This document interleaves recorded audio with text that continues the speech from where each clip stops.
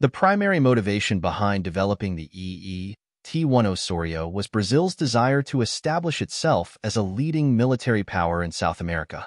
They aimed to create a modern, sophisticated tank that could compete on the global stage and meet both national defense needs and international market demands. Angisa, a prominent Brazilian defense contractor, was tasked with developing the EE-T1 Osório. The project began in the early 1980s, and Angisa focused on incorporating advanced technology, superior firepower, and robust armor to create a competitive main battle tank. The EE-T1 Osório underwent extensive testing to ensure its capabilities. These tests included trials in various terrains, firing exercises, and durability assessments to prove the tank's effectiveness in combat scenarios. Let's dive into the technical specifications of the EE-T1 Osório. Mass: 46 tons. Length: 10.2 meters, 33.5 feet. Width: 3.26 meters, 10.7 feet.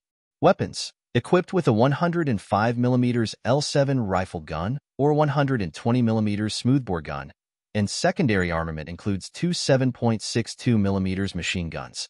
Armor: composite and spaced armor designed to withstand various threats. Speed: 70 kilometers per hour, 43 miles per hour. Range: 550 kilometers, 342 miles. These specs position the Osório as a formidable opponent on the battlefield.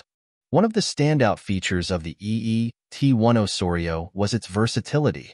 It was designed to accommodate different main guns based on the client's needs, making it an attractive option for international buyers. The EE-T1 Osório required a crew of 4, the commander, gunner, loader, and driver. This setup was standard for main battle tanks of its time. While the EE-T1 Osório did not see action during World War II, it was designed with the lessons of past conflicts in mind, aiming to provide superior performance in modern warfare scenarios. Despite its impressive design, the EE-T1 Osório had its drawbacks. Its heavy reliance on foreign technology and components made it vulnerable to international market fluctuations and supply chain issues. Additionally, the tank's high cost limited its appeal to potential buyers. To address these issues, Angisa explored options to domestically produce more components and sought partnerships to reduce costs. However, these efforts were not enough to secure large-scale production and international sales. In the end, only a handful of EE-T1 Osório tanks were produced. Despite its potential, the project was ultimately unable to secure the necessary orders to continue production.